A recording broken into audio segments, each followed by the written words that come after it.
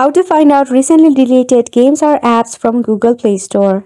For this, open your Google Play Store and tap on the profile icon and tap on Manage Apps and Device. Tap on Manage.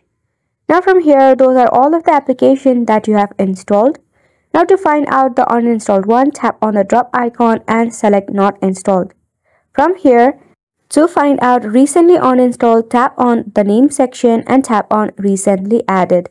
And just like that, it will display all of the application that has been uninstalled and removed from your device recently. Isn't it simple? So make sure to give it a try and thank you so much for watching.